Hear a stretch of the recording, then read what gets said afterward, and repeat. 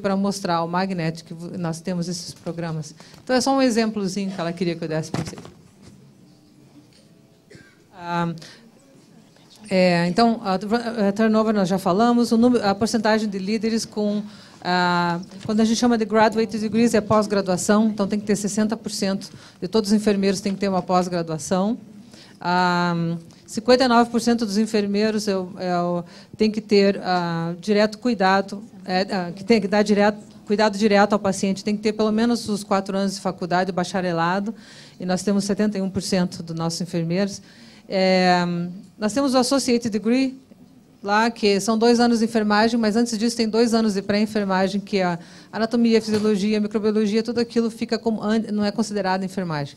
A enfermagem é quando começa realmente direto na enfermagem. Então, eles podem se graduar com 2 anos após isso, de enfermagem. A gente chama de Associate Degree, que não é... Hoje em dia, já os hospitais não estão dando muito trabalhos mais para essas pessoas só com esses 4 anos. Eles precisam do bacharelado, que são mais 2 anos, que fica num total de quase 6 anos.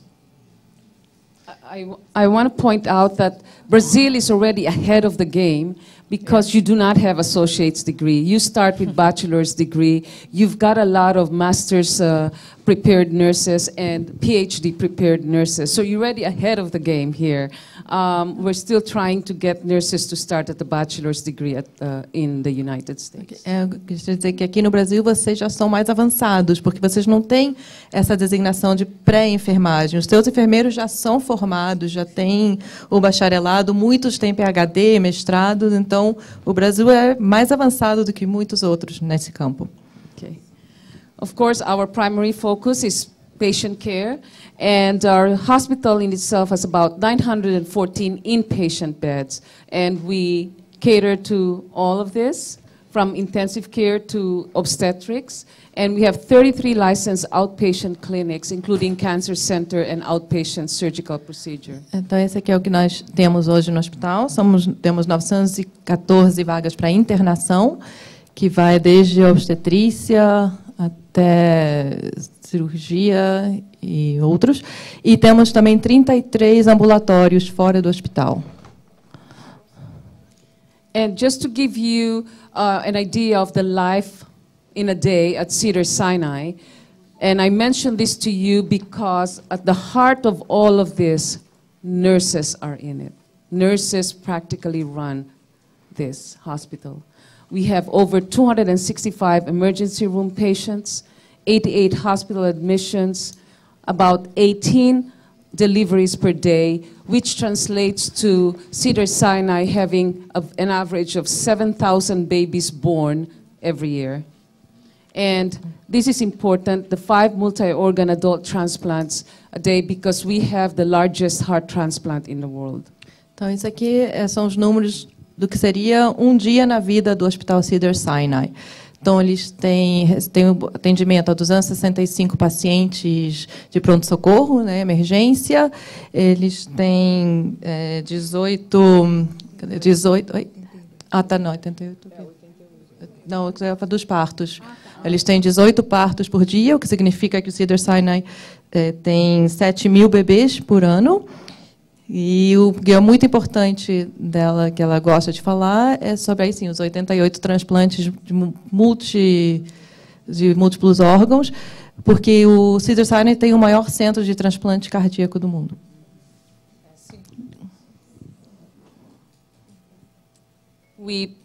We purchased another hospital, Marina Del Rey Hospital, with about 145 beds. That makes us about over 1,000 beds now. Então, eles compraram esse outro hospital, que tem 145 vagas, né, de internação, o que faz com que agora todo o sistema tenha mais de 1.000 vagas. We also joint ventured with the University of California, Los Angeles, and Select Medical to have state-of-the-art rehab program. Então, eles têm uma parceria com a Universidade da Califórnia para ter um programa de excelência em reabilitação. Cedars-Sinai also supports research, and as you can see, we have a lot of funded research at Cedars-Sinai, over 700 externally funded research projects, and over 100 principal investigators and 800 employees involved. Então, eles também promovem muita pesquisa. Eles recebem muitos recursos para patrocinar a pesquisa. Então, eles têm 775 pesquisas que são patrocinadas externamente, recebem 55 milhões em recursos federais e têm 100 pesquisadores principais e mais de 800 funcionários envolvidos na pesquisa. Peachy, just to say, o Cedars-Sinai é onde foi descoberto os efeitos da aspirina, de antiagregação plaquetária. Também foi onde foi inventado o Swan Guns, o catéter Swan Guns. Então, acho que vocês já conhecem.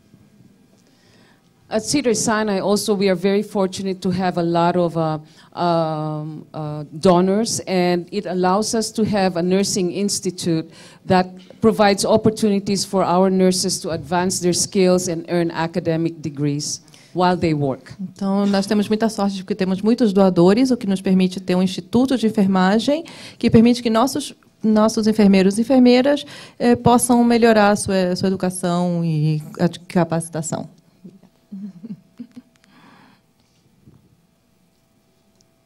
And a lot of hospitals and a lot of people think that we only provide care to the rich and famous and celebrities. That is not so. Muitas pessoas acham que nós só cuidamos de celebridades e de pessoas mais ricas, né, abastadas, mas não é assim. We take care of patients who are underinsured, uninsured, homeless. We take care of everyone. Nós cuidamos de todo mundo. Temos pacientes que não têm seguro, alguns que têm seguro e, inclusive, pessoas em condição de rua. Right. And every year we contribute more than $600 million to community benefits where it increases access to underserved population through nursing, giving out a lot of screening and preventing diseases programs. Então, nós contribuímos para a sociedade com $600 milhões em cuidados para a população, inclusive para os menos favorecidos, e triagem. Nossos enfermeiros participam de programas de triagem com essas populações. And again, nurses are in the middle of most of these community benefits. These are pictures of nurses tending to screening and prevention of disease programs for our very underserved Hispanic community. Então, mais uma vez, ela ressalta que nossa equipe de enfermagem está no centro do nosso trabalho. E aqui havia fotos justamente dessa equipe trabalhando nessa triagem de pacientes e na prevenção de doenças com a população menos favorecida. Aliás, é requerido do enfermeiro de cabeceira que dedique 8 horas do ano para serviço comunitário e eles são pagos pelo hospital, horas extras, 8 horas extras para fazer o serviço à comunidade. E os líderes, que são salariados, né, que recebem o salário fixo, somos obrigados a fazer 8 horas por ano sem remuneração, só a doação mesmo do nosso tempo para serviço comunitário. Yeah. And like the vision and mission of healthcare organizations, our vision and mission is guided by all the values you see here on your screen. Most importantly, respect and compassion for all that we serve and for each other. Então, essa aqui é a nossos valores organizacionais, nossos valores e nossa visão e nossa missão. Então, é mais ou menos o que todos os sistemas de saúde têm. Can you go back, please? Oh, so I can read it to them.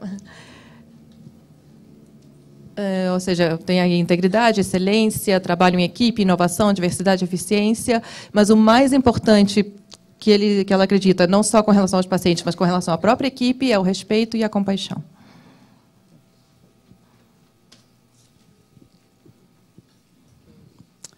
Now, Karen will go through how our hospital looks and where nurses are located. Então, bem rapidinho, só curiosidade, acho que todo mundo gosta de ver, né, um pouquinho do hospital. Nós temos corredores que têm quads, que a gente chama de quads, são entradinhas assim, onde tem 4 quartos, 4 computadores, 2 cadeiras. O enfermeiro, a nossa expectativa é que os enfermeiros fiquem perto dos pacientes, não saia dali. Então, para isso, nós também colocamos servidores em cada quad, com o básico necessário, álcool, coisas necessárias para fazer o cuidado do paciente. Não as medicações controladas, porque elas ficam dentro da sala de medicação, e a medicação é isolada para não ter para ninguém ser interrompido, mas o resto tudo fica ali para o enfermeiro não sair. Se vocês notaram aqui, já fora tem um purel para desinfecção, já na entrada do quad. Antes de entrar no quarto do paciente, é requerido, é obrigatório que todos passem o álcool na mão antes de entrar no quarto. E na saída também, no quarto, já tem de propósito para, quando sai, também fazer essa desinfecção. Também deixamos no quarto as luvas, para não esquecerem nunca de usar as luvas, para se protegerem também, protegerem o paciente. E nós temos um sistema chamado Responder 5, que é de avisar o enfermeiro. Todos os enfermeiros carregam um celular, que é dado pelo hospital, um iPhone, e esse painel está conectado com o iPhone, assim como o alarme da cama dos pacientes. Nós vamos falar um pouquinho mais sobre isso depois. Mas se o médico entra no quarto, ele aperta aqui MDM Room, e vai para o telefone da enfermeira dizendo que o médico está lá, porque o enfermeiro tem que estar envolvido diretamente no cuidado do paciente, porque ele que maneja o cuidado inteiro, ele coordena todo o cuidado do paciente. Então, o médico tem que reportar ao enfermeiro quando ele vai entrar e ver o paciente deles. E outras coisas também, bandeja de comida, quando o paciente é diabético, a cozinha aperta e avisa a enfermeira e essas coisas assim. E esse é um quarto, um típico quarto, que atende uma celebridade de Hollywood e também atende o indigente que chega. Nós não temos diferença onde colocamos. Esse é um quarto típico, a cama, uma antessala. Mas tem quartos menores também no hospital. Esse seria um dos maiores, que atende todos os tipos de pessoa. Nós não fazemos distinção. E esse aqui é o sistema do telefone dos enfermeiros, né, que eles têm vários aplicativos e faz a comunicação um entre o outro. O médico liga, nós podemos pegar a ordem médica por telefone, nós temos esse escopo, né, de entrar no computador a ordem. E assim, comunicação com o laboratório, comunicação de emergência, tudo no telefone já, se precisar de ajuda. E os enfermeiros usam um GPS, que avisa onde eles estão o tempo todo e registra. Para caso de um processo legal. Karen, hold on. I want to make sure that you don't get us wrong. We have the GPS only, not to make sure that we know every minute where our nurses are, but to allow the nurses to practice at the top of their license, so you're not constantly looking for them. O objetivo não é monitorar cada passo dos nossos enfermeiros, mas é para que eles possam fazer o seu trabalho direito e que não estejamos sempre, quando precisamos, ficar procurando-os, né? Fazer aquela procura minuciosa. Right. And as you can see, we use technology, the available technology, to enhance quality and safe nursing care, the bed alarms, the physician in room, and things like that. This also helps because if our patients complain that they did not see the nurse for an hour or two, we can go back to the data and say, okay, Nurse Fabiola, I see that you were in the room for 20 minutes in the hour that the patient said they were not there. As a nurse leader, it gives me that confidence to go in and say, Miss Silva, I can assure you that Nurse Fabiola was with you for about 20 minutes in the last hour. It helps. Então, usamos a tecnologia para melhorar o serviço ao paciente. E essa tecnologia de GPS nos permite, por exemplo, se um paciente reclama para o hospital, dizendo que não viu a enfermeira ou o enfermeiro durante, sei lá, X minutos em uma hora, permite rastrear e verificar onde aquele paciente estava e, às vezes, perceber que aquele paciente estava no quarto aquele enfermeiro estava no quarto com o paciente e voltar ao paciente e dizer, olha, eu vi que você... Quer dizer, primeiro, interrogar a enfermeira, né, a enfermeira Fabiola, onde você esteve, e voltar ao paciente e dizer, olha, ele esteve no seu quarto durante 20 minutos durante aquela hora. Again, another use of technology and automated medication dispensing system, which helps reduce medication errors. Então, temos outra essa tipo de tecnologia que permite reduzir os erros de dosagem de medicação. You want to explain this? Esse aí, nós, para não ter confusão dos pacientes e chamar todo mundo enfermeiro, então nós temos uma divisão de visual no crachá. O enfermeiro é o único empregado do hospital que usa vermelho no crachá. Os outros usam azul ou verde. E nós temos uma cor diferente de uniforme também. Os enfermeiros são todos em um azul, meio esverdeado, quando o atendente é cinza e diz o que eles são no scrub e no crachá. E temos o técnico de enfermagem que não é permitido cuidar do paciente, ele tem que trabalhar como atendente. Nós não aceitamos o nível técnico dentro do hospital. Só o enfermeiro mesmo e o atendente. Right. Our nursing aides are called clinical partners, and when they do the basic care, it helps the registered nurse work at the top of their license, which is coordinating the care of the patient, education, assessment, and interventions. O atendente... O atendente ele faz o serviço básico que deixa mais tempo para o enfermeiro fazer o mais necessário, que é a coordenação do cuidado, que é o cuidado mais elevado, a medicação, os exames laboratoriais e tudo mais. Então o atendente ele faz a higiene, ele leva no banheiro, né, mas o enfermeiro fica com o resto do cuidado. Okay, now let me talk about leadership at Cedars-Sinai Medical Center and where nursing sits at the structure. Vamos falar agora sobre liderança no sistema Cedars-Sinai e onde a enfermagem se enquadra nessa estrutura. Okay. So this is the Cedars-Sinai Center leadership, and we have, and we have the Cedars-Sinai Health System Board of Directors, and then we have our Chief Executive Officer, and under him and with him are the medical staff. If you go down this line, this is our Chief Operating Officer for the medical center, the inpatient, the outpatient, as well as the other hospital that we bought, Marina del Rey. And under him, we have different vice presidents, and this person in the red box is the Chief Nurse Executive and Vice President of Nursing. And she gets to sit at the table with all of this executive leadership. So nursing has a voice. Então, essa aqui é a estrutura de liderança do hospital. Lá em cima tem o board, né, a diretoria, o comitê de diretores. Abaixo tem um diretor executivo. Depois tem a equipe médica, o diretor operacional, e abaixo dele há vários vice-presidentes, inclusive dos hospitais que eles escolhem, desse novo hospital que eles compraram, e ali em vermelho é a liderança da enfermagem. Então, o que ela quer dizer é que a enfermagem tem voz dentro dessa estrutura. And this is our nursing structure. Our chief nurse executive is there, and she has a lot of executive directors. And I'm here, I report directly to the chief nurse executive. I have approximately 950 employees under me. Então, essa aqui é a estrutura da enfermagem. Então, existe uma diretora, chefe, né, de enfermagem. Esse vermelhinho é ela, e ela tem 950 empregados que ela coordena. I have 7 associate directors that are managing the units. Ela tem 7 diretores associados que gerenciam as unidades. Yeah. They have specialties from neurology, neurosurgery to oncology. Então eles são especialistas, né?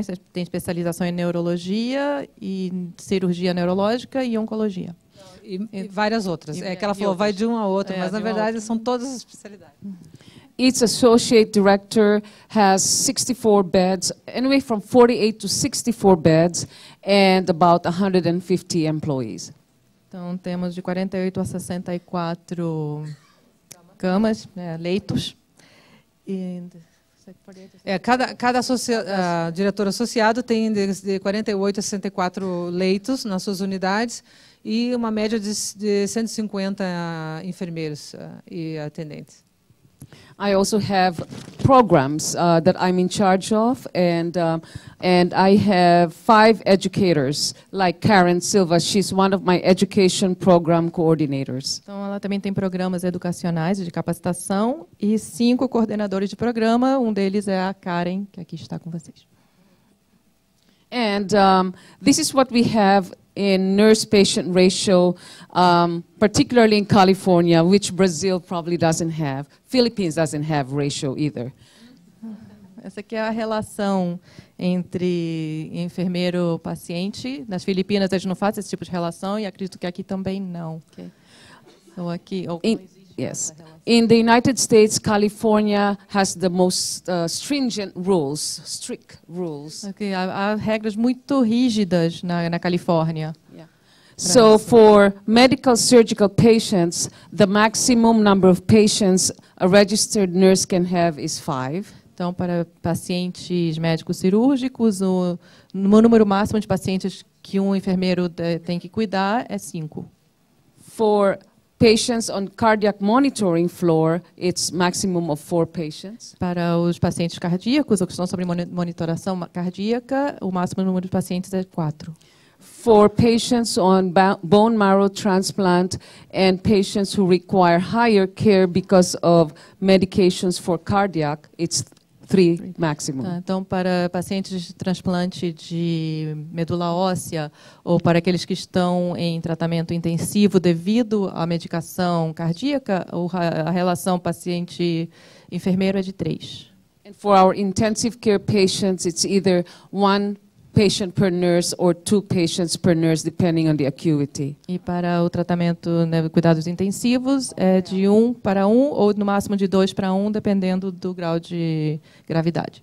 But these registered nurses do the bedside care. They just don't delegate. They do the bedside care. E esses enfermeiros fazem o trabalho de cabeceira. Eles não delegam. Isso. Okay, and this is the clinical ladder at Cedars-Sinai, from new graduates to charge nurses to someone who can become an executive director. Então, esse aqui é o plano de carreira, digamos assim, né? De uma enfermeira até um líder. And the requirements in order to move through that ladder. E aqui são os requisitos para você poder progredir na carreira. At Cedars-Sinai, we have about 150 advanced practice nurses, midwives, clinical nurse specialists, 12 PhDs and other doctoral degrees, and 80% of our nurses are board certified. Está em português.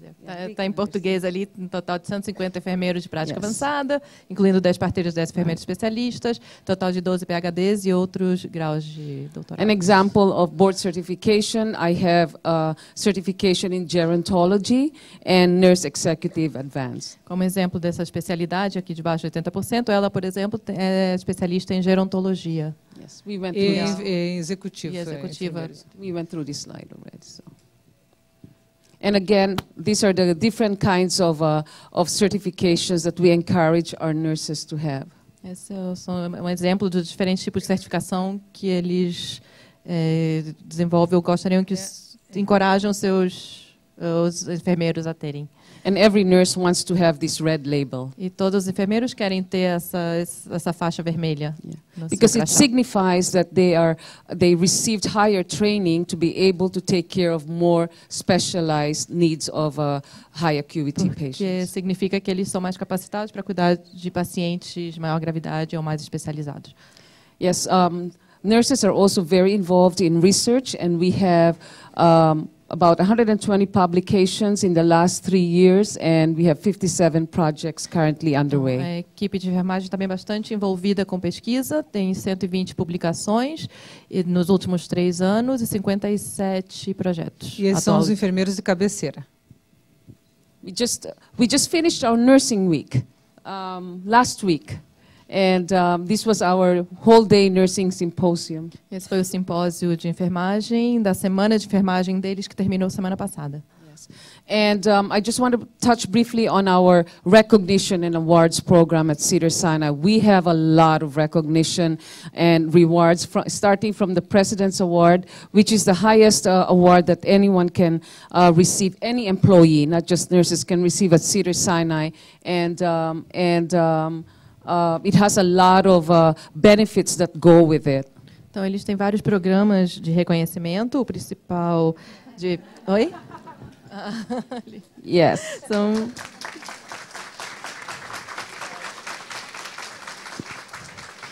Out of 23,000 people that make up Cedars-Sinai Health System, only less than 50 get the President's Award every year. Então, dos 23 mil funcionários que fazem parte da equipe do Cedars-Sinai, apenas 50 recebem esse prêmio que ela apontou agora, que é o prêmio do presidente. We also have what we call for nurse, not just nursing, eye care awards, where individuals are nominated for the compassion and caring that they have for patients, and anyone can nominate them, including I'm a housekeeper, I can nominate Nurse Fabiola for eye care awards if I see her doing great care to the patients. Então, eles têm esse outro programa de reconhecimento, esse prêmio Eye Care, que significa cuido, relativo ao cuidado do enfermeiro com o paciente. E qualquer pessoa pode indicar alguém para receber o prêmio. Então, ela pode ser o faxineiro, a pessoa que cuida do hospital, pode designar ou indicar a enfermeira Fabiola para receber esse prêmio, caso ele tenha percebido que ela realmente tem muito cuidado com os pacientes. In addition, I'm not sure about your structure with physicians here in Brazil, but in the United States, it started many, many years ago as physicians and nurses still have that disparity. Physicians here and nurses there. At Cedars-Sinai and mostly across the United States, that disparity has slowly shrunk because of our relationships with physicians. And how does that happen? It just doesn't happen overnight. We must increase our knowledge, our innovations, advance our skills, be the critical thinkers that we need to be in order to have that kind of conversation with physicians about their patients. Então, ela não sabe exatamente como é a estrutura e a relação entre médicos e enfermeiros aqui no Brasil, mas nos Estados Unidos sempre houve uma disparidade muito grande entre médicos e enfermeiros e o tratamento de uns com os outros.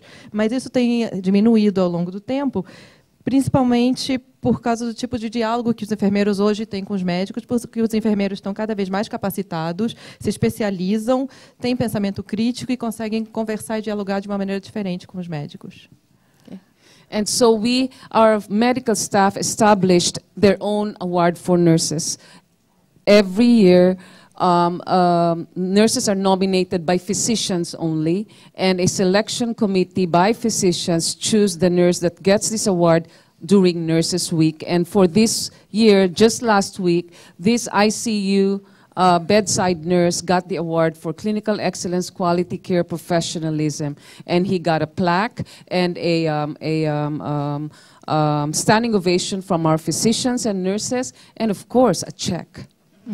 Então, agora eles têm prêmio que é dado pelos médicos aos enfermeiros, ou seja, há um conselho, um reconhecimento dos médicos para o trabalho dos enfermeiros. E a semana passada, que foi a Semana de Enfermagem, esse rapaz que estava na foto, que ele trabalha no intensivo, no centro da UTI, e ele recebe, além do prêmio, reconhecimento dos médicos, um cheque.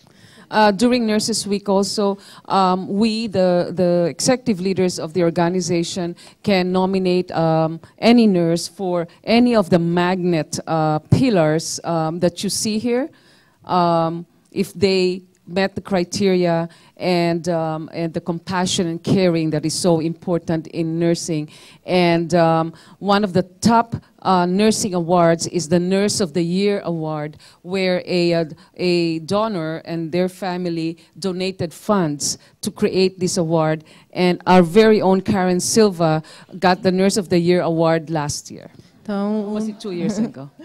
Dos prêmios do Magnet, que é dado por doadores, indicação por doadores, é o de enfermeiro do ano. E a Karen ganhou esse prêmio ano passado. And for our nurse, and it can only happen because the nurse leader, in this case it's me, I see what she does every day. Isso só é possível porque a enfermeiro-chefe, o líder da enfermagem, vê o que ele faz, nesse caso é ela. Né? E eu tenho que dizer, é muito importante o líder acreditar no empregado e estimular o crescimento, estimular as ideias novas, mais louca que seja, estimular e falar, tenta lá, se der certo, nós estamos dentro, né? Então, eles dão muito suporte para a gente, não existe competição entre a enfermagem, eles querem ver todos sucedendo, e isso nos inspira. E quanto mais uma chefe como ela, inspira muito os funcionários abaixo dela a alcançarem mais, a criar mais e trazer melhores resultados. I'm just a smart one. Eu sou apenas inteligente. Why? Because as you see, again, Nurse Fabiola, Nurse Karen, they do a lot of good work. You recognize. As you recognize what happens, they feel good and important. And anytime I delegate work to them, they will do it with 100% heart. Então, ela diz 110. Ela diz que ela não é especial, ela é apenas inteligente. Então, quando ela reconhece o trabalho dos empregados e os valoriza, e cada vez eles vão dar 100%, ou como diz a Karen, 110% do seu coração naquela função. The nurse retention at Cedars-Sinai is very low compared to national. We are 4% and below this year. And we have a lot of tuition assistance program, shift differentials. Nurses who work night shift get extra money, and our salaries are competitive, and we have a lot of benefits for our nurses and a lot of employees. Bom, a taxa de retenção é de 4%, não, o turnover rate, ou seja, de mudança é menor que 4%, porque eles têm salários bastante competitivos, aqueles que trabalham à noite recebem mais e têm programas de assistência e benefícios. From medical insurance benefits to retirement benefits, and as I said, educational benefits. Então, benefícios como programas de capacitação, benefícios de previdenciários, né, para aposentadoria, e benefícios salariais. And I'm sure all of you are aware already that they do, in the United States, a survey of the most trusted profession, and nursing always comes out as the most honest and ethical profession. Então, há uma pesquisa nos Estados Unidos sobre as profissões que geram maior confiança, e a enfermagem é sempre uma das tops.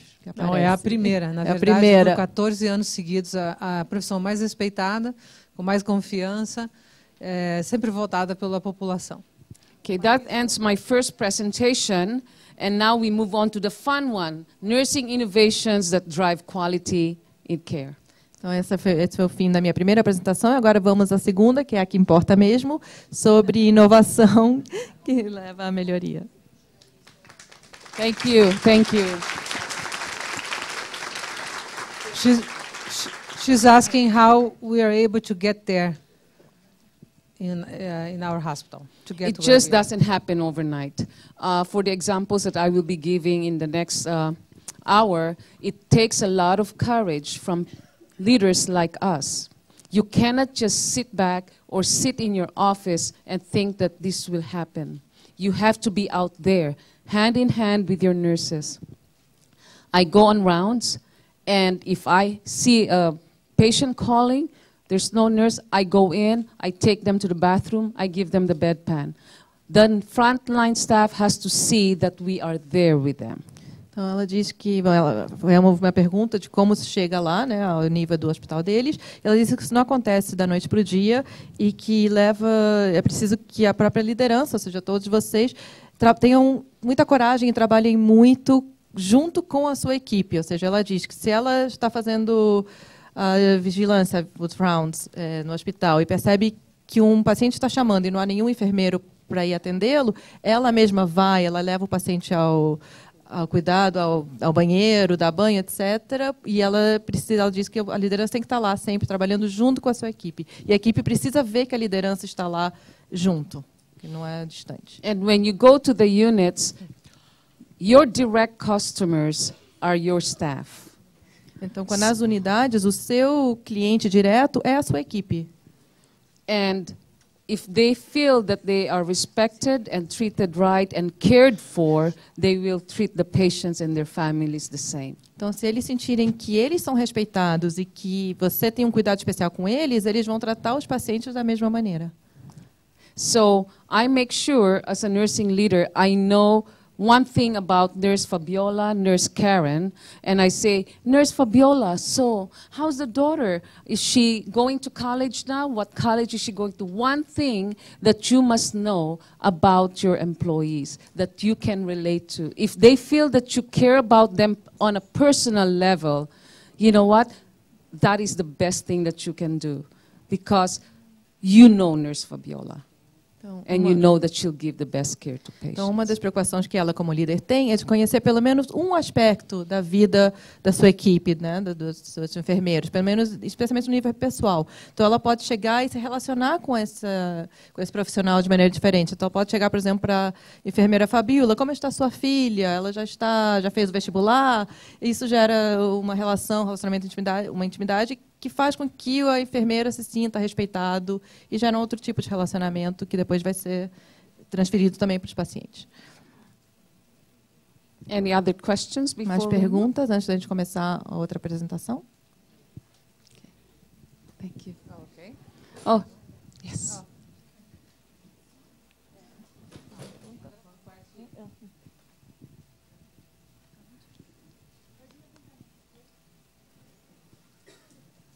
Só em relação à primeira apresentação, a função do técnico lá, porque eu entendi, do enfermeiro, do atendente, e eu fiquei meio na dúvida em relação à função do técnico. Okay, she has a question on. She wants to know what's the LVN role, because they saw there is LVN, but what's actually the role of LVN? Yes, I'm glad you asked that question. So the LVNs can give oral medications, intramuscular injections, and do some education and some assessment. Então, o técnico ele faz algum tipo de medicação, como exemplo de medicação oral, medicação intravenosa e algum tipo de avaliação intramuscular. É limitado. Educação e avaliação Sim. física é bem limitado, mas eles têm um certo escopo dentro. So, and the registered nurse, the IV medications, and the communication with doctors, and the major education of patients. Então, e o enfermeiro mesmo faz aí sim a intravenosa, desculpa, o técnico faz a intramuscular e a comunicação com os médicos. So, in the inpatient campus of Cedars-Sinai, we removed the LVN for one main reason. When I became a manager and I visit patients, they did not know who the real nurse was. There's too many nurses taking care of them, the registered nurse, the LVN, and the nursing aide. Então, no Cedars-Sinai, na parte de internação, eles acabaram com essa figura do técnico. E o motivo foi que havia muita confusão para o paciente. Ele não sabia quem era o seu enfermeiro. Havia muita gente tratando dele. But we kept our employees who are LVNs, and they became clinical partners. Então, eles mudaram, na verdade, eles não mandaram ninguém embora, eles mantiveram os empregados, mas eles se tornaram parceiros... Atendentes de enfermagem, em vez de técnicos. So now we only have registered nurse and clinical partner. Então, agora só temos essas duas figuras, que é o enfermeiro e o atendente. LVNs are used in outpatient ambulatory clinics. Então, o técnico trabalha mais no ambulatório. Ela sabe. Okay.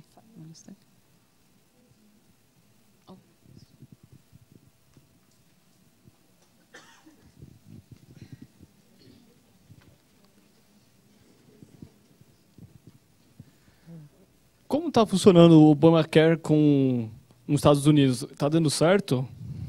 He's asking about Obamacare, if it's working.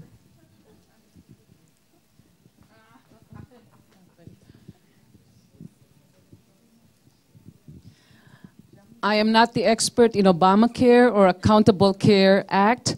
What I can tell you is that since we established Obamacare, we have had a increase in our inpatient admission by approximately 100 patients. That means that patients have more access to medical care. Ela diz que ela não é nenhuma especialista em Obamacare, mas ela sabe que desde que esse programa foi implementado, o número de pacientes internados aumentou, ou seja, há mais acesso ao cuidado de saúde.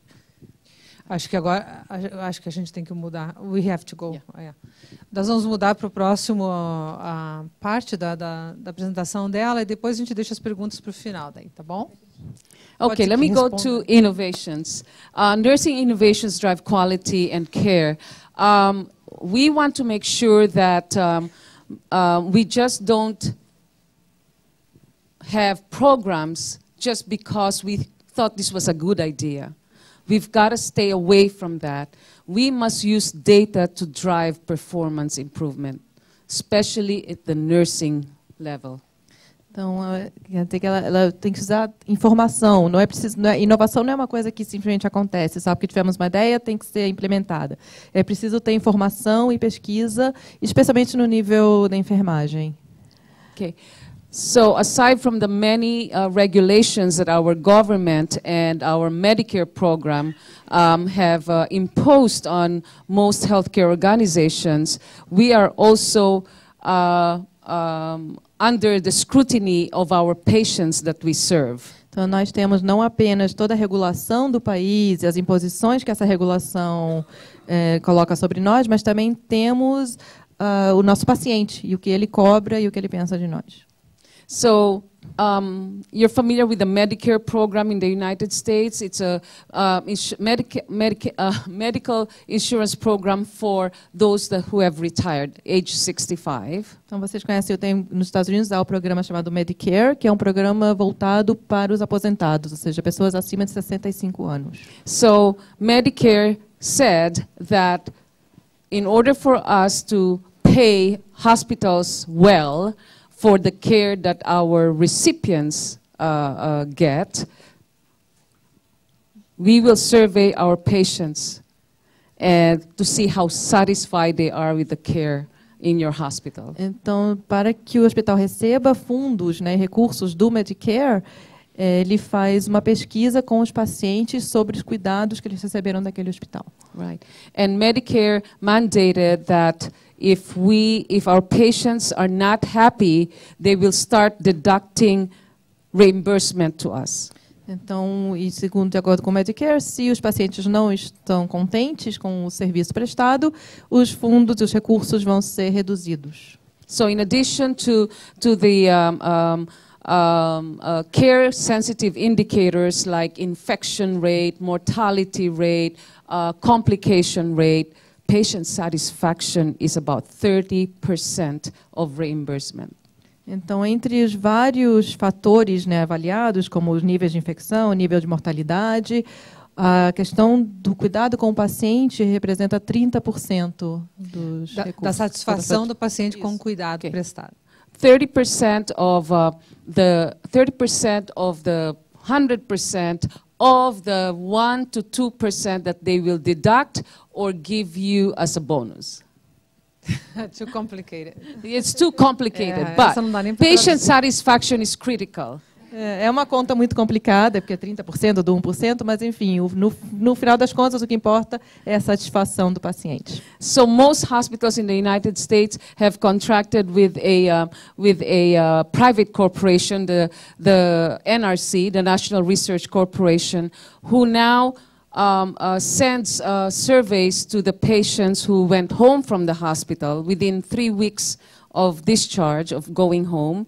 Então, a maior parte dos hospitais acaba contratando essa empresa, que é a NRC, que é uma empresa de pesquisa nacional, que, no prazo de 3 semanas após a alta do paciente, faz essa pesquisa com eles. E daí sai a compilação do que o paciente percebeu, quanto nós conseguimos controlar a sua dor enquanto estava no hospital, quanto a comunicação com a enfermagem foi efetiva, quanto à comunicação com a responsividade do pessoal. Quando apertaram a campainha ou precisavam de alguma coisa, quão rápido eles receberam esse serviço.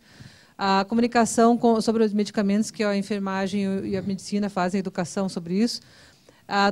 Avaliam também sobre a manutenção e limpeza do quarto, de silêncio à noite para dormir, e se receberam suporte suficiente para ser a transição do cuidado após alta, se tiveram tudo conectado lá fora para continuar o seu cuidado, se a comunicação com os médicos se foi efetiva, satisfatória, e as informações de alta na hora da alta, toda a educação que é dada. Okay, so the NRC analyzes the data and sends it to the hospitals and also to Medicare, and tells Medicare, these are the results. Então, o NRC manda os resultados tanto para o hospital como para o Medicare, e esses são os resultados encontrados. If you see here, transition of care, which is how well we prepare our patients to go home, we are low. This is our lowest number. Então, o nosso número, in March of índice, 2017. Nosso índice mais baixo, em março de 2017, foi relacionado à preparação do paciente para a alta. Okay. Após a alta. Após a alta. This data has driven performance improvement for us. E essa informação acabou sendo um motivador para a melhoria para nós. So we created a team we call Progression of Care Rounds team. We hired a physician, and then the nurse, case manager, social worker, pharmacist, physical therapist all gather every day for 1 hour and talk about each patient, make sure that we can prepare the patient to go home. Então, eles formaram um grupo, né, de trabalho, de cuidado, chamado esse progresso de cuidado, formado por profissionais de várias áreas, médico, enfermeiro, fisioterapeuta, que se reúne para falar sobre a preparação do paciente. Todos os dias se reúnem por 1 hora e conversam sobre todos os pacientes, onde é que está, qual o plano, o que vai acontecer. And this is what they talk about on every patient. E esses aqui são as perguntas, né, os tópicos de discussão sobre cada paciente. This is a picture of what progression of care rounds look like. Doctor, manager, charge nurse, pharmacy, social worker, case manager. Então, essa aqui seria uma reunião desse grupo. Temos aqui o médico, o gestor, o farmacêutico, a enfermeira-chefe, o enfermeiro de cabeceira, nutricionista, assistente social. Okay. In addition, pain management is one of the areas that we are also surveyed low. So we made sure that we have a pain management committee where we have physicians, pharmacists, administrators, and frontline bedside nurses part of the committee. Então, esse aí é um comitê que a gente faz para controle da dor, então fizeram um comitê para saber como vão fazer isso. Então, eles têm pessoas específicas treinadas para controle da dor, médicos. Temos 5 enfermeiras de prática avançadas que também trabalham nesse comitê. Nós usamos uma escala de dor que a gente administra as medicações, e já temos um centro de manejo da dor. E nós entendemos que nem todos os médicos sabem manejar a dor, então por isso que é importante a especialidade de manejo de dor dentro do hospital. Did you talk about the nurse practitioners? Yes, I said, and Okay. I said about the physicians. Yeah, specialized. Yeah. Go ahead. Essa escala que nós usamos para manejo da dor, não só tem as.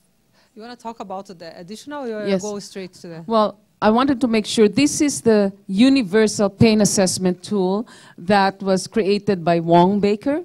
esse aqui é um instrumento de manejo da dor universal criado por Wong Baker. You are familiar Todos with this. conhecem, né? Well, Cedars-Sinai went higher level. One of our pain management doctors created the function tool. So if a patient says their pain is 10, but they can still go on their computer, laughing, watching TV, we know that their pain is not a 10. Então, o Cedars-Sinai foi além dessa escala, porque então quando um paciente diz que a sua dor está no nível 10, mas ele continua trabalhando, continua conseguindo ver seu celular, seu computador, então nós sabemos que não é 10 o nível. This allows us to educate our patients that getting narcotics is not the best thing for them. We want to make sure that they can still function. Então, isso aqui é uma escala também que serve para que a gente crie consciência no paciente de que, às vezes, que não sempre receber o medicamento para a dor é o melhor para ele, porque o que nos interessa é que ele continue sendo funcional, que ele possa continuar suas atividades. E só para esclarecer, nós pedimos permissão para o Wong Baker para adicionar esse quinto, essa extra da funcionalidade do paciente, não só os rostinhos e os números, mas o quão funcional o paciente está. Então, foi dada a permissão para adicionarmos isso. Okay. I don't know if you've heard about transforming care at the bedside. Those of you who've attended nursing conferences in the United States, TCAB, as it's called, was developed by the Institute for Healthcare Improvement in association with the Robert Wood Johnson Foundation, both non-profit organizations.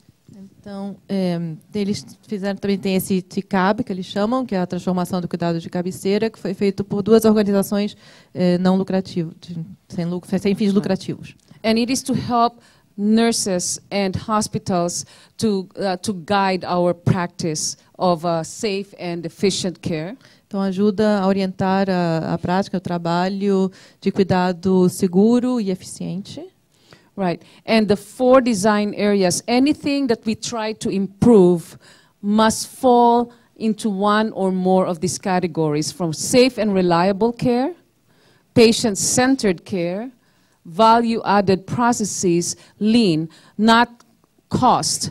Cost is always an intended consequence. Lean is you avoid waste of the nurse's time going back and forth looking for supplies, and that's why our room, patient room, has most of the supplies. That's an example of lean. And of course, we might want to make sure that there's vitality, teamwork. The nurses feel good about working in your hospital. Então, eles têm que assegurar que todas as melhorias caiam dentro de uma dessas 4 categorias. Uma delas é de segurança, outra é cuidado ao paciente, e aquela verdinha que eles chamam de lean, que é a otimização. Não é necessariamente com relação a custos, mas, por exemplo, para tentar reduzir o desperdício de tempo, o desperdício de insumos, e por isso é que cada quarto de paciente no hospital tem todos os insumos já preparados no quarto. So, we are guided by the plan, the model for improvement, Plan, Do, Study, Act, and most of these are short tests of change, 1 to 2 weeks. You act on an idea, and you go back and sit and say, did it work? Maybe you need to tweak the idea. It just goes through different cycles, but you must answer these questions. What are we trying to accomplish? How will we know that the change is an improvement, and what change can we make that will result in the improvement? Então, esse é o modelo de melhoria deles. Ele é baseado em, digamos, um teste de 1 a 2 semanas. Então, você implementa alguma coisa e para e pensa. E tudo tem que responder a essas perguntas que estão ali. Então, qual é o nosso objetivo? O que queremos conseguir? Como o que nós sabemos vai ser transformado como uma melhoria? E que tipo de mudança podemos fazer que virá resultar em melhoria? E só para esclarecer, isso vem de alguma área de problema. Então, nós usamos os dados para fazer esse planejamento. Okay. You don't stay in one a solution too long and then go back and say, did it work? You want short cycles until you get to the solution that you're looking for, and that is consistent, attainable, and that will guide you for a long time. Então, a melhoria é feita em ciclos curtos. Você não quer ficar em cima de uma tentativa, né, por muito tempo. Então, é tudo curto até que você possa chegar onde você quer. Okay. I have permission from Robert Wood Johnson Foundation to share this because Robert Wood Johnson Foundation wants to make sure that we steal shamelessly from each other and share graciously our solutions. Então, ela tem a autorização dessa Fundação Robert Wood Johnson para compartilhar essas informações com vocês. que é o objetivo deles é compartilhar isso. É que nós roubamos sem vergonha e dividimos com muita graça. É um lema lá nos Estados Unidos que a gente fala: vamos roubar a ideia boa sem ter vergonha e vamos dividir as boas com muita graça. Why do you think I have this slide? It is important. Volunteers are important. You must have in Brazil your community to get involved. Because if you have volunteers, it allows the nurse to function at the top of their license because they can do the most important jobs. Your volunteers sit with the patient. You have dogs who provide happiness to patients. Então, ela está falando da importância dos voluntários. É preciso que aqui no Brasil vocês também trabalhem com voluntários e envolvam a comunidade no cuidado, porque isso permite que o enfermeiro faça os trabalhos mais importantes. Então, você pode ter um voluntário que sente ao lado do paciente e lhe dê conforto, você pode trazer um cachorrinho que dê felicidade e alegria ao paciente. But no matter how busy the nurses are practicing at the top of their license, we expect them to spend some time with the patients, also just talking about life in general. Mas mesmo que o enfermeiro ou a enfermeira esteja muito ocupado com as suas funções mais práticas e científicas, ainda assim espera-se que eles conversem e que passe algum tempo com o paciente falando amenidades. Okay. This is all about teamwork now. And it is a very, very busy slide. But I'll start with how each unit is functional. You have one unit with about, well, 2 units with about 150 employees. And they have a unit practice council. And the council is chaired by a frontline nurse, a bedside nurse, not a nurse leader. But the nurse leader guides that person. Então, aqui ela fala esse slide trata de trabalho em equipe. Então, eles têm cerca de 150 unidades, e essas unidades... Não, desculpa. Normalmente, 2 unidades têm 150 leitos. Funcionários. Então, tá, cada unidade tem 150 funcionários, e eles têm cada unidade funciona com um conselho, que é liderado por um enfermeiro, e não necessariamente é o líder enfermeiro. Não pode ser o líder, tem que ser a enfermeira de cabeceira liderando. Isso, é mais o de cabeceira, mas ela se coordena de qualquer maneira, está sempre trabalhando junto. This is one of the most important councils for nursing at Cedars-Sinai because it allows the nurse, the nursing aide to come and say, we have a problem here, and I think this is how we should solve it. Então, isso dá empodera a enfermeira, que ela pode chegar e apontar um problema e dar a solução. And they have to utilize the Plan, Do, Study, Act model to implement solutions. E eles têm que usar aquele modelo apresentado no slide anterior, dos ciclos curtos, para poder implementar as soluções. If it was successful, they bring it to the Divisional Practice Council. Então, se tiver êxito na implementação, eles levam essa solução para a divisão prática do conselho, para uma divisão superior. Divisional is my department, all my units, 15 units, 900 employees. If the divisional council says yes, we will spread it. Então, esse conselho, divisão essa superior é onde ela é o dela. E eles têm 15 unidades com 900 funcionários. And then it will go to the Nursing Coordinating Council, the biggest council of nurses. Então, se eles derem o ok, eles levam isso para o Conselho de Enfermagem, de enfermeiros, que é o maior de todos. Executivo. And this council makes sure that this solution is guided by the rules, policies, and can be distributed to all the hospital. E eles se asseguram que essa solução esteja seguindo todas as normas, orientações e políticas e que seja distribuído para os hospitais.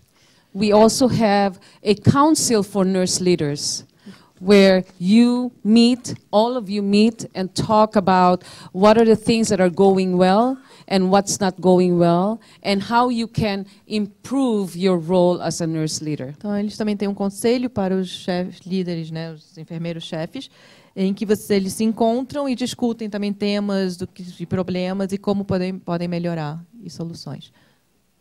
Então, fazendo bem simples, todas as unidades têm o seu próprio núcleo de conselho, que vê os problemas da unidade, desenvolve inovações, aplicam, quando dá certo, traz para o conselho maior, que é do departamento todo, médico-cirúrgico. Eles discutem o que aconteceu, mostram os resultados. Se eles gostam, aprovado pelo conselho, vai para o conselho maior do hospital para ter certeza que está dentro da legislação do hospital, que é ético e esse tipo de coisa, e daí é espalhado para o hospital todo o processo.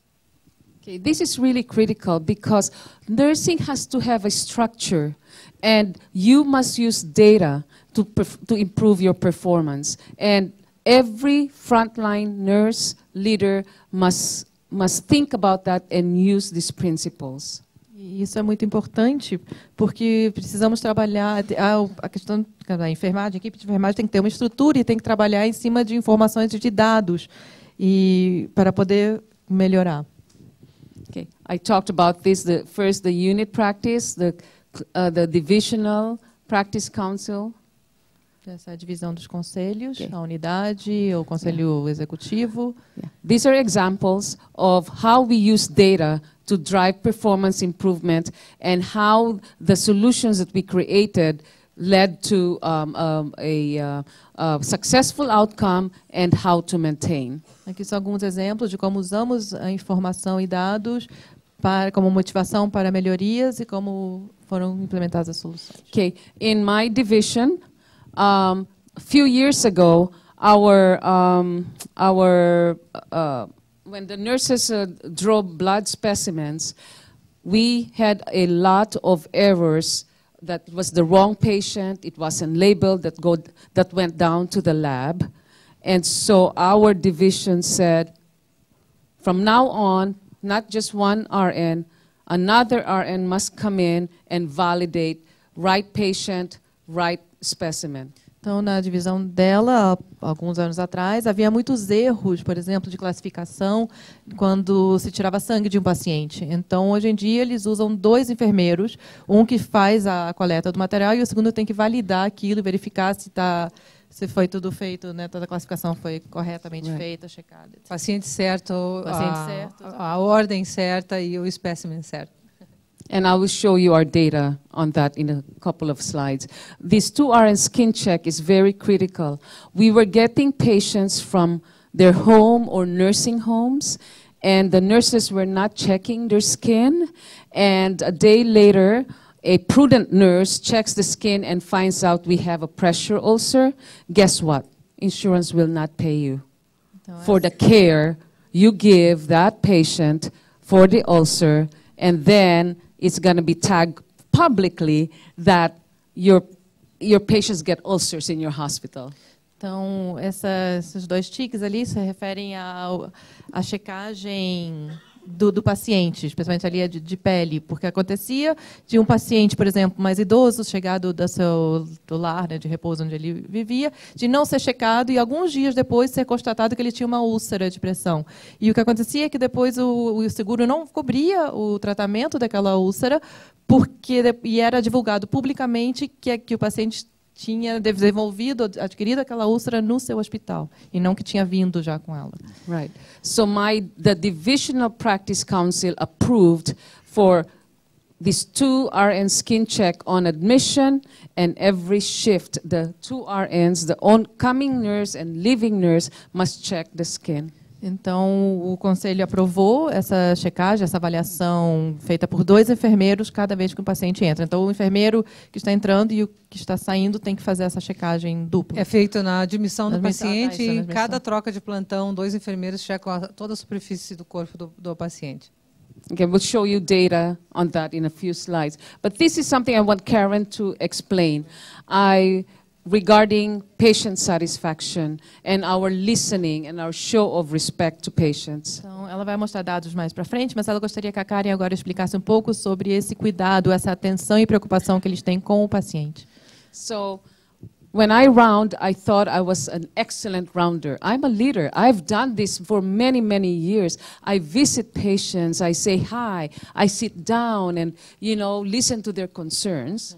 Ela sempre se achou uma ótima enfermeira, assim, uma pessoa com muito cuidado, porque ela hoje é líder e ela já fez tanto isso em seus rounds, ela chega para o paciente, conversa, senta e passa um pouco de tempo com eles. And then I asked Karen, I said, I want to make sure that I'm being a good example. E ela pediu a Karen para verificar, porque ela disse, eu quero ser um bom exemplo para todos. So I told her, let's role play and let's videotape me in that role play. Então vamos fazer uma cena e vamos gravar a minha atuação nessa cena. Interação com o Essa paciente. interação. And Karen was my patient. E a Karen foi a paciente.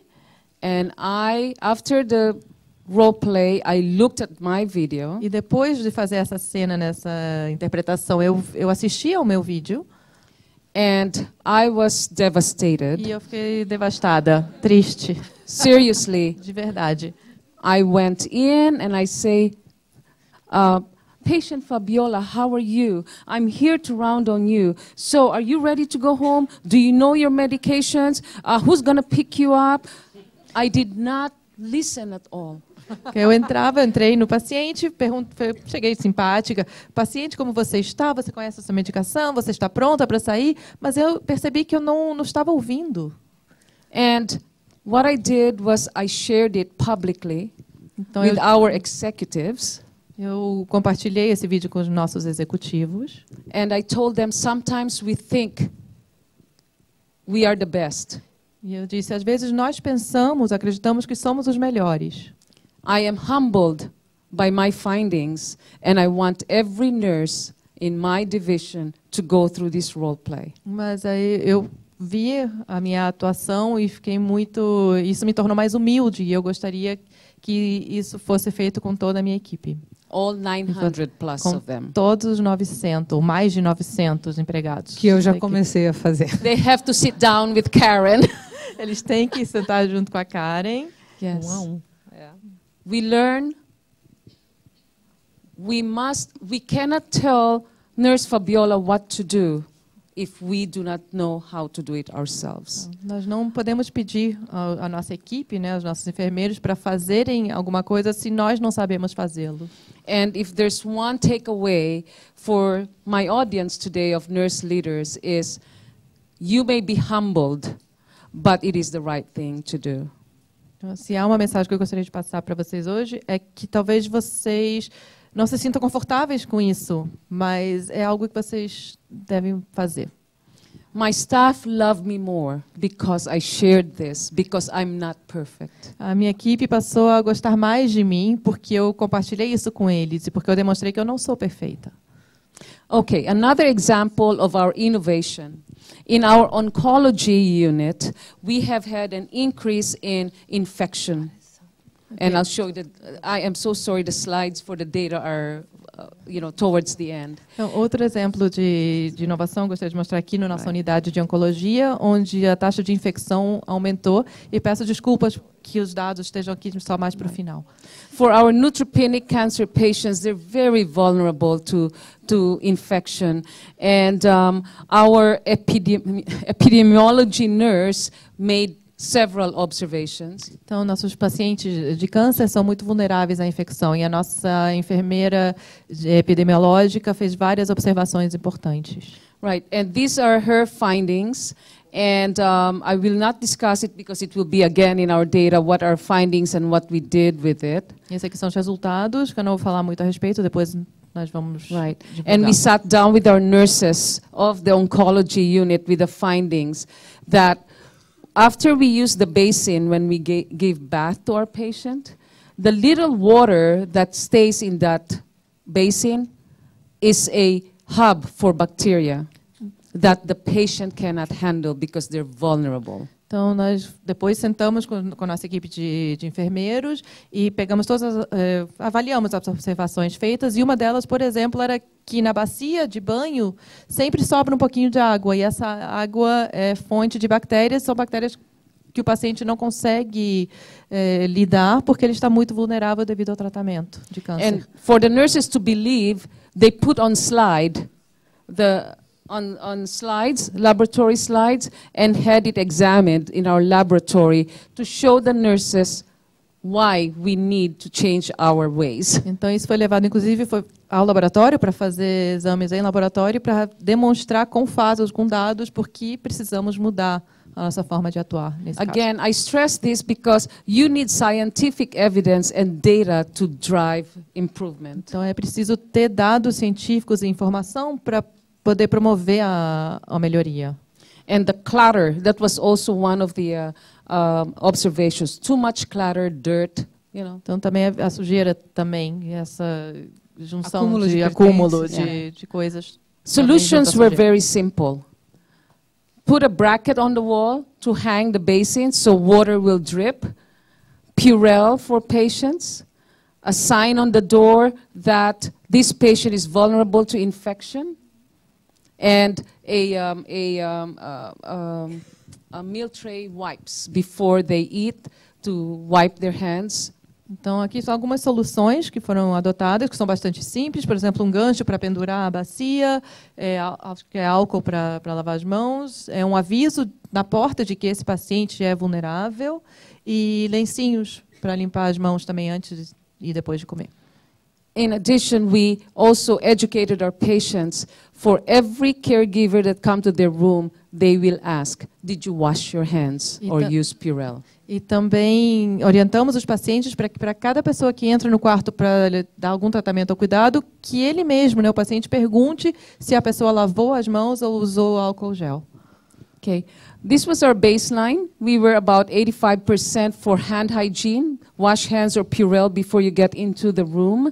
And it went to 100% because everybody, it's fresh in their minds. Então, esse aqui foi o aumento que tivemos nessa questão da lavagem das mãos e do uso de álcool gel, que realmente aumentou muito porque isso estava na cabeça de todo mundo. Todo mundo tinha isso. And then the nurse leader said, we'll do something about it. You must wash your hands. It did not work.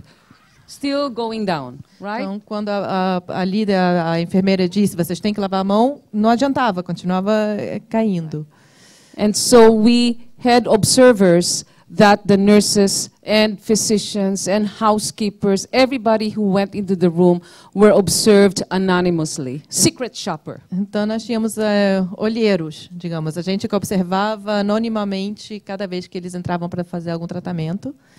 And then we presented the names of those who did not do the hand hygiene. E nós divulgamos o nome daqueles que entravam e não higienizavam as mãos. Publicly. De maneira pública. Guess what? Aí, adivinhem. We went up and stayed up. E aí sim, aumentamos e mantivemos o nível alto disso. This is another problem in that cancer unit, is the use of chlorhexidine for bathing to prevent infection. Same thing, use the Plan Do Study Act, short cycles. Então, outro problema que tínhamos é o uso de clorhexidina para banho, também na unidade de pacientes de câncer. Again, baseline.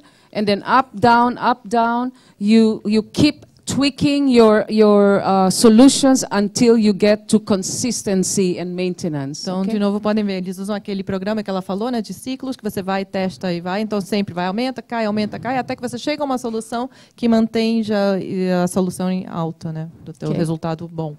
We're still struggling with the central line associated bloodstream infection, but in our neutropenic unit, it is almost 1 per year, which is the lowest we've had. Essa aí é a infecção de linha central, que a gente ainda está com dificuldades, mas o nosso total é de uma infecção na unidade de neutropênicos, uma infecção por ano de linha central. Okay. Now I print this picture because I was still young then. Eu tenho essa foto minha aqui quando eu era jovem. That's not the reason why it's here. Mas esse também não é o motivo pelo qual ela está aqui. Before the turn of the century, we realized that it is safer for patients and higher quality if physicians and nurses work together with respect and courtesy. Então, no início do século foi percebido que o tratamento para o paciente é melhor quando médicos e enfermeiros trabalham com respeito e parceria. we created a committee of physicians and nurses by the unit. So Nurse Fabiola is nurse leader of the oncology unit. They created their committee, small committee, and nurses and physicians talk to each other over coffee, bagels, or maybe lunch, because we realized that if Nurse Fabiola and Dr. Hain were able to socialize over a cup of coffee, Dr. Hain will think 10 times before Dr. Hain screams at Nurse Fabiola on the phone. Então, eles criaram as unidades, eles criaram esses comitês pequenos de médicos e enfermeiros, nos quais eles perceberam que é muito saudável e é muito bom que os médicos e os enfermeiros socializem. Eles podem conversar no café, no almoço, e isso faz, essa socialização faz com que os médicos pensem 500 vezes antes de gritar com os enfermeiros, seja no telefone ou ao vivo. So that we started that 1998. It's now 2017. Nurses and physicians are really working together so well at Cedars-Sinai. Isso começou em 1998 e agora em 2017 percebe-se que médicos e enfermeiros trabalham muito bem e juntos no Cedars-Sinai. Right. This is my physician co-chair. So I'm nurse chair. He's physician chair of the house-wide committee, and then Nurse Fabiola and another doctor for the unit committee, and they all meet every quarter to report on progress. Então ela é a enfermeira-chefe, esse é o médico-chefe, abaixo deles há outros enfermeiros e médicos, e eles sentam e se reúnem a cada 3 meses. Todas as unidades têm uma vez por mês encontram os enfermeiros e os médicos, almoçam ou tomam café da manhã, e eles discutem os problemas da unidade ou problemas entre eles. Então, todo mês é obrigatório isso. E daí, esses pequenos núcleos se encontram todos juntos do mesmo do hospital inteiro, os cabeças dos comitês, que tem que ser um médico e um enfermeiro, cabeça do comitê de cada unidade. Eles todos se encontram, os cabeças todos se encontram e já socializam juntos e trazem as melhorias das suas unidades e tudo. Today, this committee is not what do you call the committee for physicians?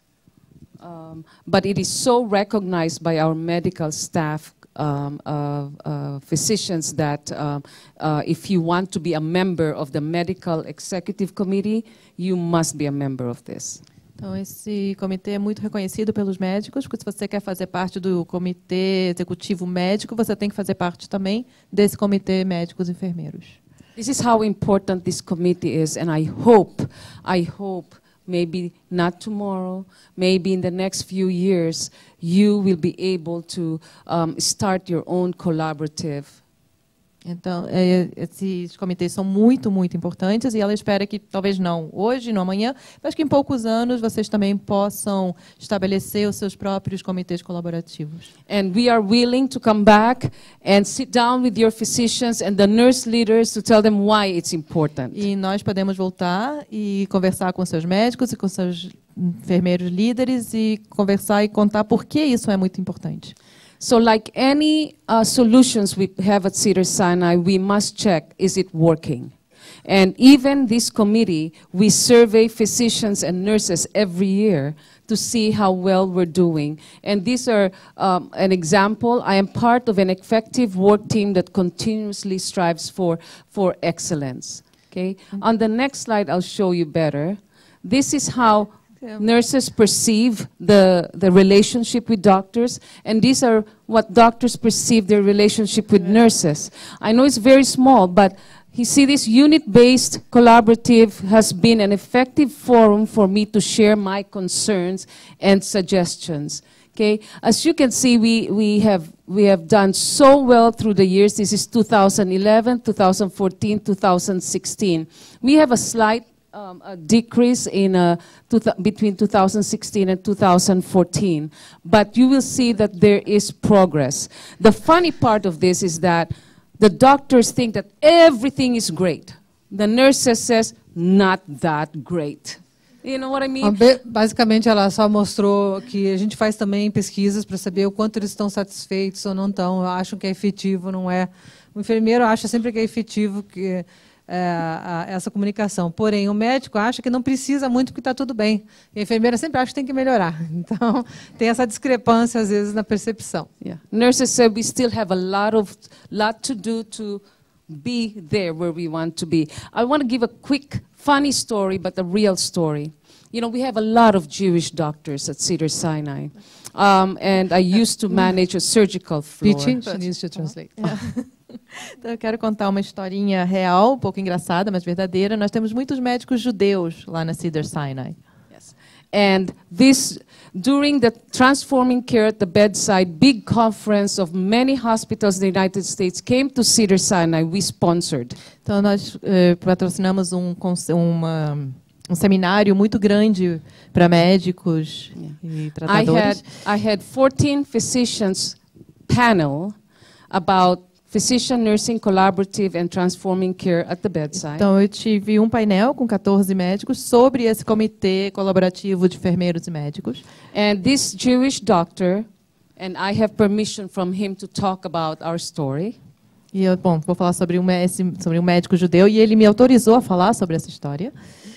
He says his parents told him as he was growing up that he is the center of the universe. E ele disse que quando ele estava crescendo, né, quando ele era jovem, os pais dele diziam para ele que ele era o centro do universo. Until he met me. Até que ele me conheceu. Because I told him, Dr. Fabiola, we've got to talk.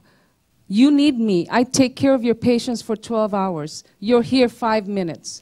You need me to have the right treatment for your patient. Porque eu disse a ele, doutor, o senhor precisa de mim, porque eu trato do seu paciente durante 12 horas. O senhor está aqui 5 minutos. Então, o senhor precisa de mim para poder tratar bem o seu paciente.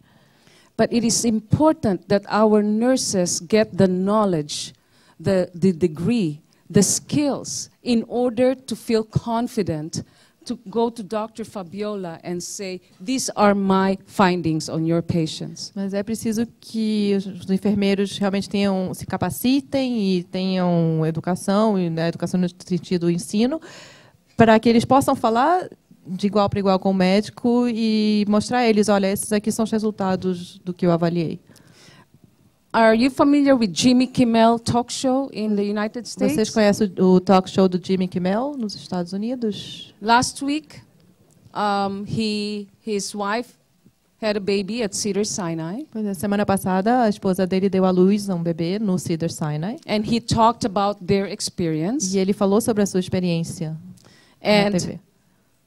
The wife, him, and the baby were in the room, and the nurse said, assessed the baby and said, the baby has heart murmur. I'm going to call the doctor. And because of that, the baby ended up having cardiac surgery immediately. Então, o enfermeiro entrou no quarto, estava ele, a esposa e o bebê. A enfermeira fez uma avaliação do bebê e percebeu que o bebê tinha problemas cardíacos. Então, imediatamente encaminhou o bebê para a cirurgia cardíaca. And he said on public television that this nurse saved my baby's life. E ele disse na televisão que essa enfermeira, o enfermeiro, salvou a vida do meu bebê. And nurses, it just elevated the nursing profession again 100-fold. E isso aumentou em 100% o reconhecimento da profissão de enfermeiros. The Physician-Nurse Collaborative also, we're very busy. We also involved ourselves in the Innovation Challenge. Então nós estamos muito ocupados, nós estamos também envolvidos na experiência, no desafio da inovação. We challenge each physician-nurse unit collaborative to come up with ideas based on data that they see in their unit. Então, nós desafiamos todas aquelas unidades colaborativas para trazerem ideias e soluções, inovações baseadas em dados, em informações que eles coletam. We told them, if you come up with an idea, it must be able to answer these questions from remember the patient survey? Então, qualquer ideia que vocês trouxerem, elas têm que responder a essas perguntas que são daquela pesquisa ao paciente, que nós falamos mais cedo. An example is, how do we meet patients' needs and requests? Por exemplo, como nós cumprimos as necessidades e atendemos as necessidades e os pedidos dos pacientes.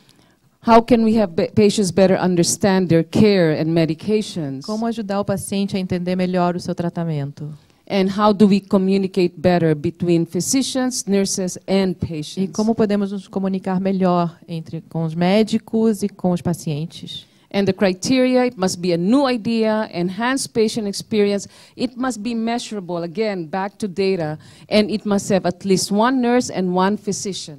Então, tem que ter esses critérios, essa solução. Ele tem que ser mensurável e tem que ter pelo menos um médico e um enfermeiro que esteja envolvido do grupo.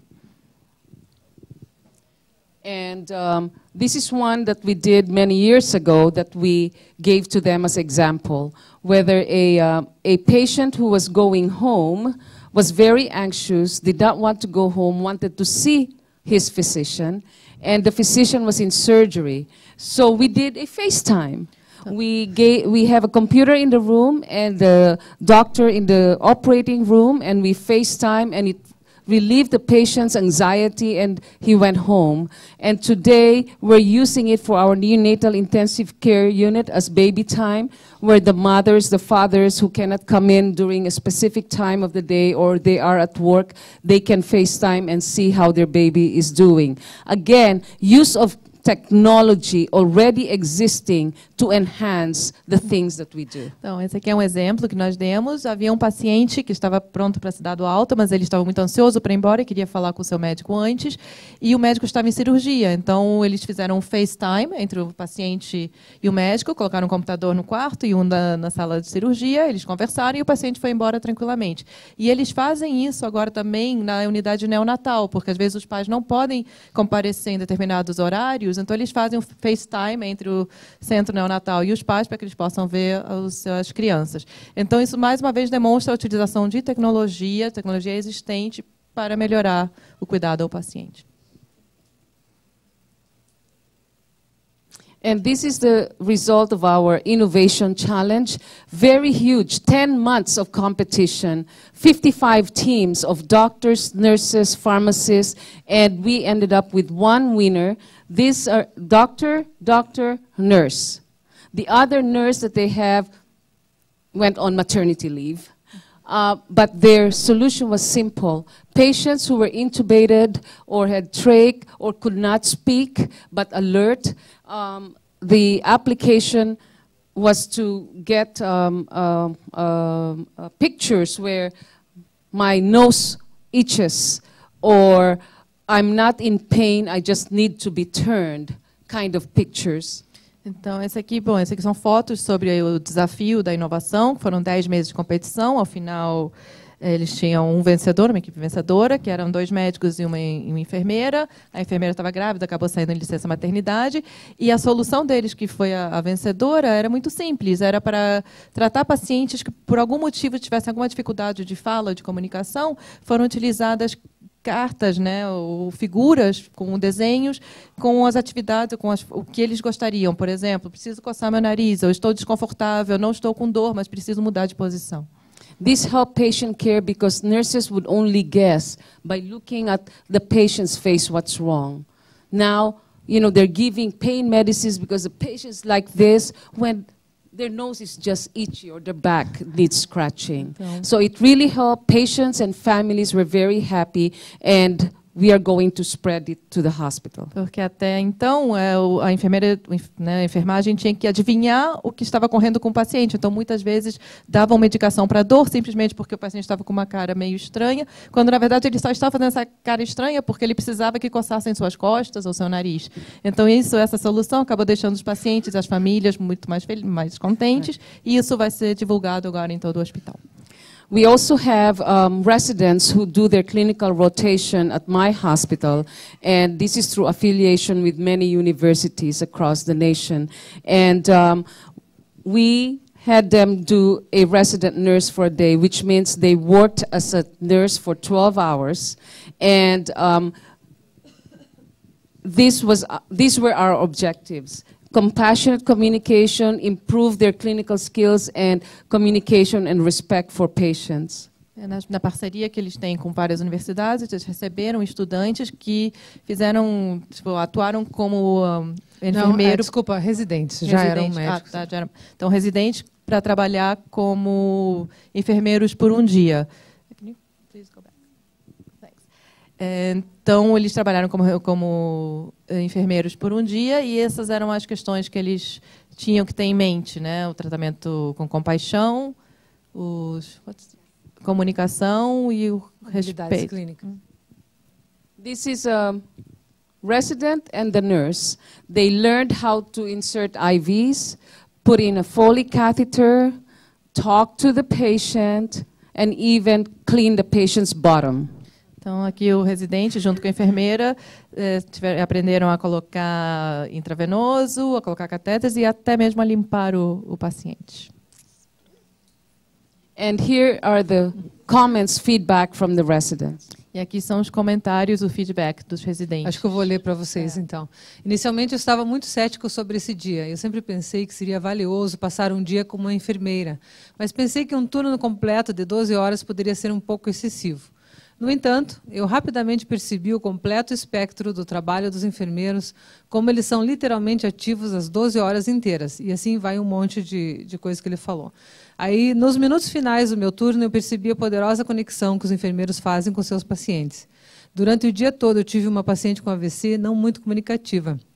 Nós reposicionamos e trocamos ela aproximadamente 5 vezes. No final, ela finalmente acordou. Quando você passa um dia inteiro com alguém, cuidando de todas as suas necessidades, presente durante seus momentos mais vulneráveis, você os entende de maneira mais profunda. Eu nunca poderia ter conhecido a maratona física, a complexidade e a realização emocional do trabalho da minha colega sem ter passado um dia em sua vida. I assure you, these residents will become compassionate, respectful doctors. Tenho certeza que esses residentes vão se tornar médicos com mais compaixão e com mais respeito. Yeah. We also have involved our hospital in the Swartz rounds. This is a national program that is also funded by donors, and it is basically allowing us, those taking care of the patients, a forum to just vent our feelings about taking care of patients and families. Também eles estão envolvidos nesse outro programa que é feito por doadores, que permite que eles é um fórum de discussão em que eles podem desabafar e contar um pouco das suas experiências, do seu trabalho. Again, these are just bundles we created based on our findings of our infection rate and what would work for patients. So, for example, CLABSI bundle, cap change, line flush, aseptic dressing, all of these steps must be followed in order for the patient not to get an infection. And we created a dressing change kit so the nurse does not have to go back and forth, which just increases the likelihood of contamination. Então, aqui são algumas medidas que foram tomadas para reduzir a contaminação, como fazer um kit já de uniformes e roupas prontas, e alguns passos que têm que ser seguidos para evitar a contaminação. As I said earlier, here is our some of our results for the pressure ulcer implementation that we did. And it decreased our pressure ulcers from fiscal year 12 to fiscal year 14.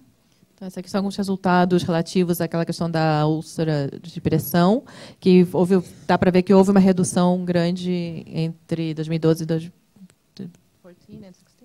De 2014 a 2016.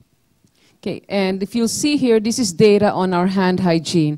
The use of Purell in every nursing station and the patient's room, and hand washing. And this is by everyone, physicians, every employee at the hospital. And we have maintained 100%. Então, essa informação sobre higienização das mãos relativa a toda a equipe do hospital, e pode-se perceber que o nível está mantido em 100%.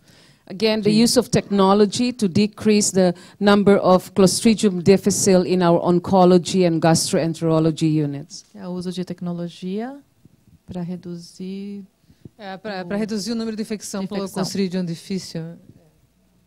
And why do we need to keep the Foley catheter for so many days? The evidence showed that Foley catheters must be removed within the first 24 to 48 hours to prevent infection.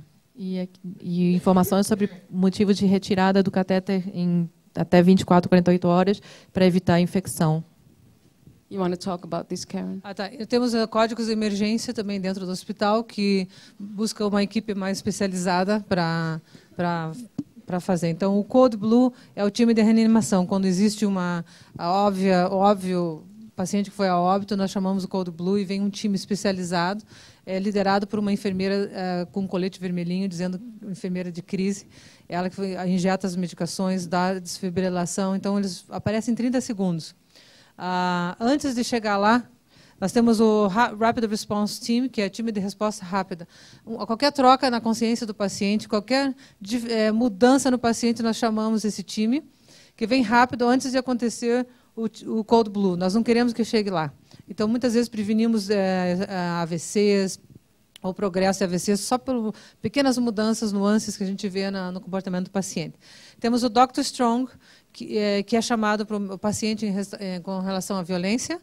A paciente começa a escalar na voz ou no comportamento. Nós chamamos o Dr. Strong, é um código, que vem todos os seguranças do hospital e mais psiquiatria, ou enfermeiros e médicos psiquiatras para ajudar a manejar o paciente antes de agredir o funcionário.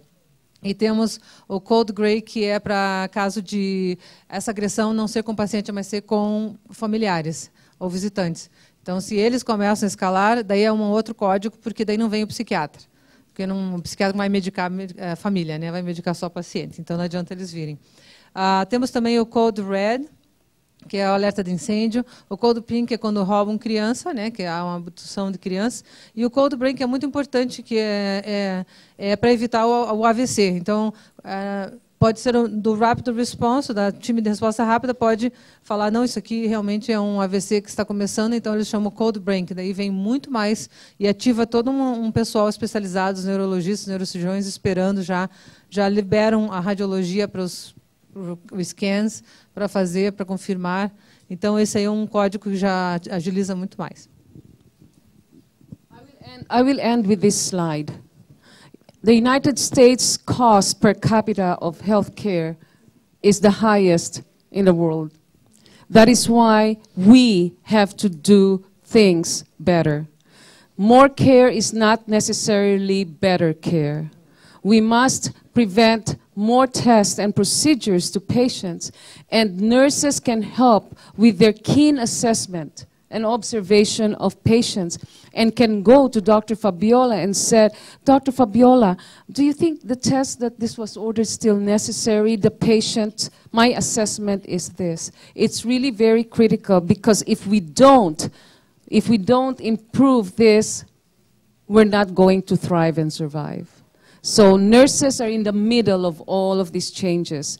We are the most honest and looked to profession in the world. Let's do our share. Thank you so much. Ela disse que os Estados Unidos é o que mais gasta com a saúde, um dos que mais gasta no mundo. Então, é importante o papel da enfermeira, questionando, inclusive, aos médicos se há necessidade mesmo daquele exame, se há necessidade de alguns procedimentos. Então, é importante o conhecimento da enfermeira para poder questionar os médicos e tentar enxugar essa despesa na saúde para que tenha um sucesso melhor de manejo do dinheiro. Nós temos muito mais outras, tinha mais slides, mas o nosso tempo esgotou. Então fica para a próxima, ano que vem. Muito obrigada.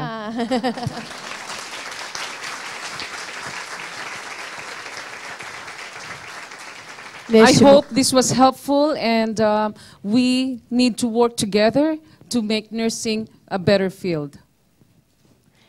Neste momento, eu convido Camila Tacal Lopes, enfermeira, especialista em cardiologia, mestre e doutora em ciências pela Universidade Federal de São Paulo, Unifesp.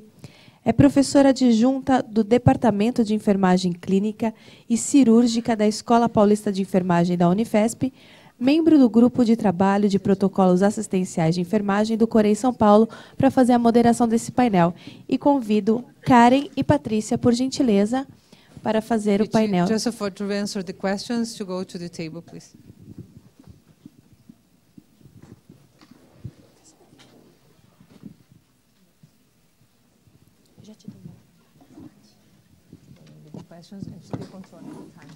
Então, neste momento, com a palavra, Camila. Bom dia a todos. Eu quero primeiramente agradecer ao Coren São Paulo pelo convite para a moderação dessa importante mesa. E, em nome do Coren, quero parabenizá-los pelo dia de hoje e quero agradecer pela presença de todos aqui. Foram duas apresentações extremamente interessantes, duas presenças ilustres. I want to thank you very much for your presentation. It was very encouraging. E algo que ficou, para mim, pelo menos, bastante claro, é que os enfermeiros, a equipe de enfermagem, eles têm competências diferentes, eles desenvolveram competências diferentes dentro dessa instituição e dentro das suas próprias carreiras. Eles foram encorajados pela instituição a desenvolvê-las, inclusive financeiramente. Eles conseguem trabalhar dentro dessas competências na instituição e são cobrados, depois de todo esse contexto de encorajamento da instituição, aí sim eles são cobrados por aquelas competências, eles são cobrados nas suas responsabilidades pelo seu trabalho.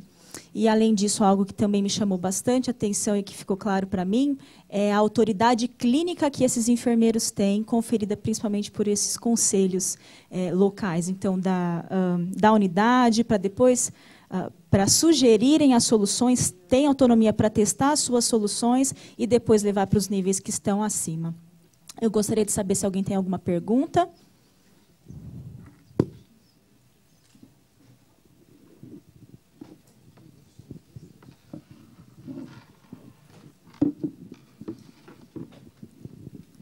Meu nome é Solange. Parabéns pela apresentação. Eu gostaria de saber como é que vocês conseguiram diminuir o turnover em um ano de 6% para 4%.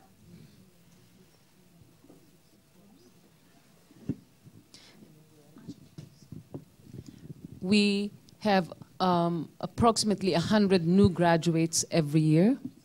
And in prior years, they were leaving within that year once they received their orientation and go back to their cities. We have shown them how much we care through nurse leaders' attention to their needs and weekly meetings with them about their progress.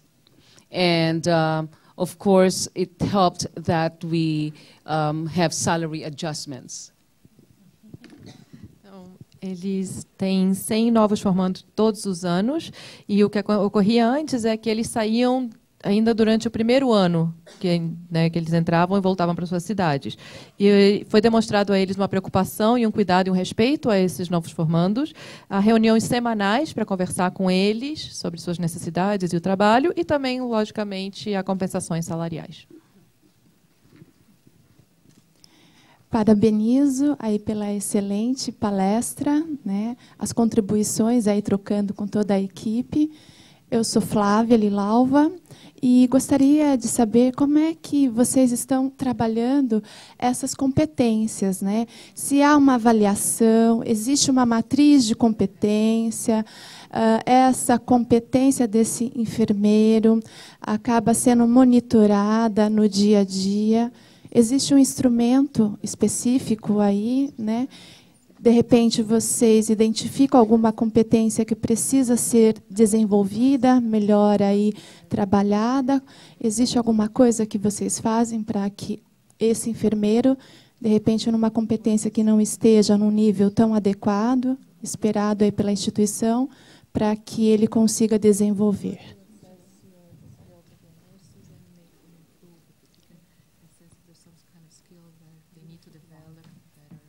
Okay.